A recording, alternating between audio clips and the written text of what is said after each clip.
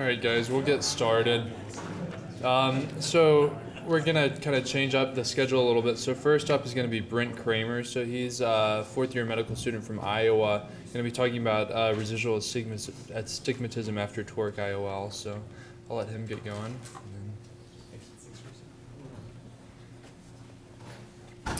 Hello, everybody. So, as we said, I'm a medical student here for a month rotation at the Moran. I'm from the University of Iowa. The research I am presenting today on residual astigmatism after Toric IOLs was done with Dr. Berdahl and Dr. Harton. I'm also going to present a little research I did at the Iowa City VA with Dr. Oding as well. And a quick tangent, I stopped in at Vance Thompson Vision, and I'm supposed to say hello to everybody from Russell Swan. So he's a really good guy. So I have no personal financial disclosures. So as I said, I'm going to present on some research I did with the Astigmatism Fix website, and then also some research I did at the Iowa City VA. So at the time of cataract surgery, patients with corneal astigmatism can get a toric IOL in pursuit of spectacle independence.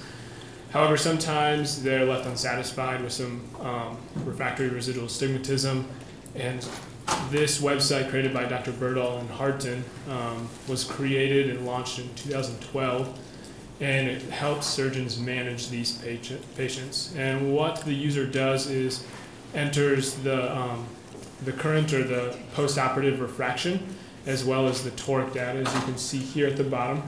And then when you hit calculate, it gives you this little printout, and it tells you the expected residual refractive astigmatism if you were to rotate to the ideal location.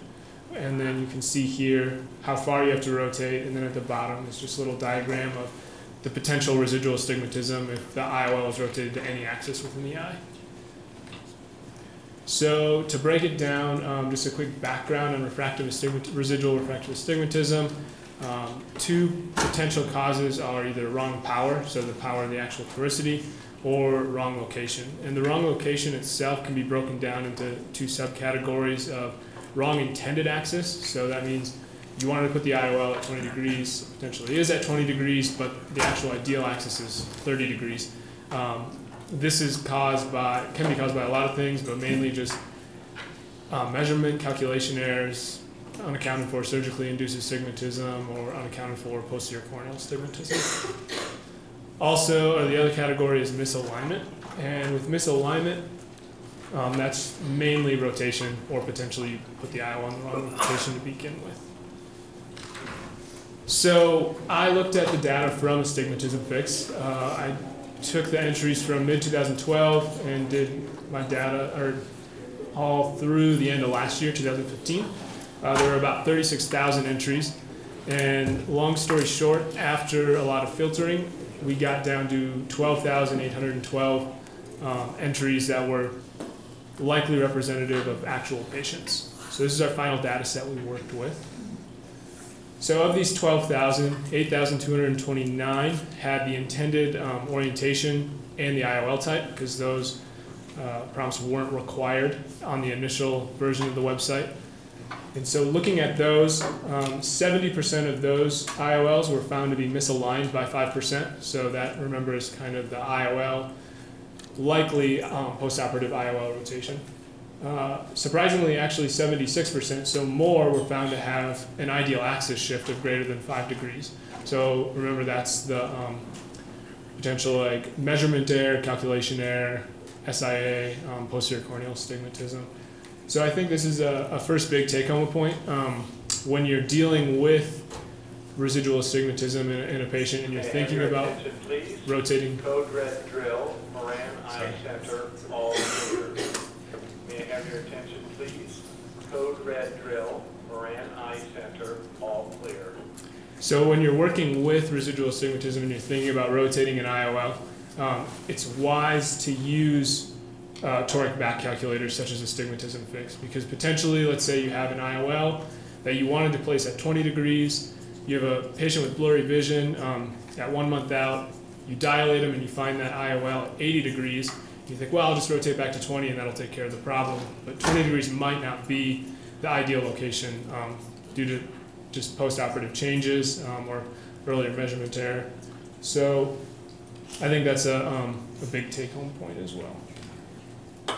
So next, so back here with that 5,600 that were found to be misaligned, we looked at those specifically and we stratified them according to the manufacturer. And you'll see that Acrosoft and Technis are the big players in the market, which is was expected. And what we did is we compared those to the estimated usage of these Toric IOLs in the US from a market scope survey. And we found that the Technis Toric IOL was a little bit overrepresented in the misalignment or postoperative rotation category. And so the odds ratio for that was 2.5. So about 2.5 times more likely to rotate in the eye from an external validation. We then looked at an internal validation. So what we did was we took those same numbers and then we compared the total number of entries. So there's that 8,200 number again.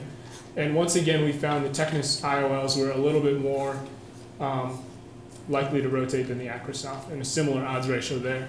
So two different mechanisms of internal and external validation showed that the Technis IOL was a little bit more likely to rotate than the Acrosoft IOL.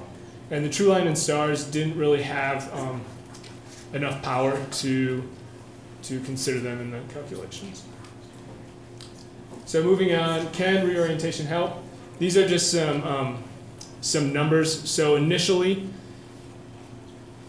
all comers to the website had about a residual astigmatism of 1.8.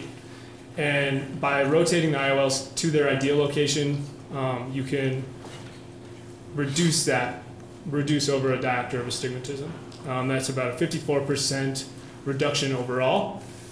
And about 40% of the entries into the website could be minimized, or residual astigmatism could be minimized to below a half a diopter. So finally, I'll get to the research I did at the Iowa City VA. And I looked at all the IOLs that were implanted for about a 13-month span from February of 2015 to March of this year. And we implanted 634 IOLs. 98 of them were torics. That's about a 15.5% rate. And during this time, we were using the Acrosoft Toric IOL calculator. 41 of those 98 patients had with the rule astigmatism, and 26 of those patients had a manual refraction at their 1-month follow-up. So looking at those 26, 21 or 80% of them with the rule astigmatism flipped to against the rule astigmatism, but with using the Acrosoft Toric IOL calculator. And then when I retrospectively entered the data into the Barrett Toric IOL calculator, 18 of those 21 it was recommended that a lower IOL power was used. So just a quick background on the Barrett Toric IOL calculator. One of the biggest differences between that and the Acrosoft and other calculators is that it considers posterior corneal astigmatism.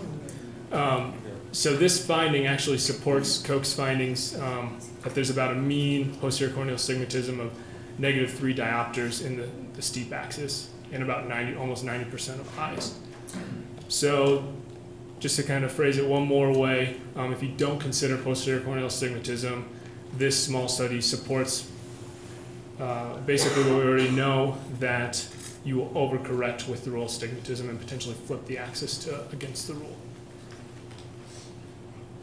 So just a quick conclusion, the big take-home points from the studies that I talked about today was using a toric back calculator is important with residual astigmatism.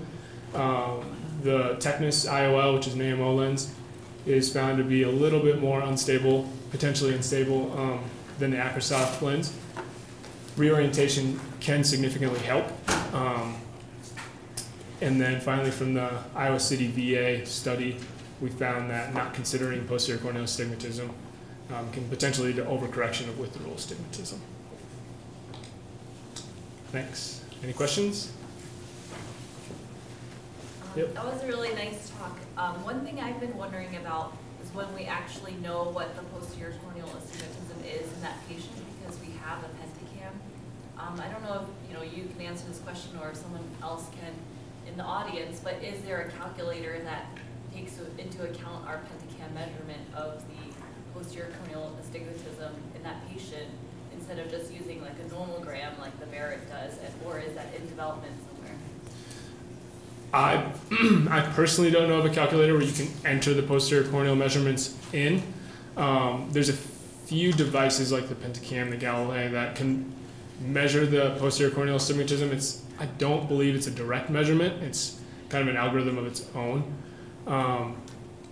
But yeah, to answer your question more directly, I don't think that there is any calculators. Does anybody else know of a calculator? I think the two big things is the Barrett and then also the Baylor nomogram.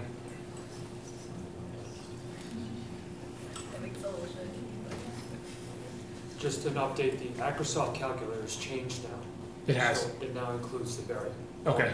Okay. Yeah, so when you go online to plug in your data into the Microsoft calculator, it does include Barrett now. Awesome. So I just want to make sure everybody heard that the Microsoft calculator does, you can include it does factor in posterior corneal astigmatism. Awesome. Thanks, guys.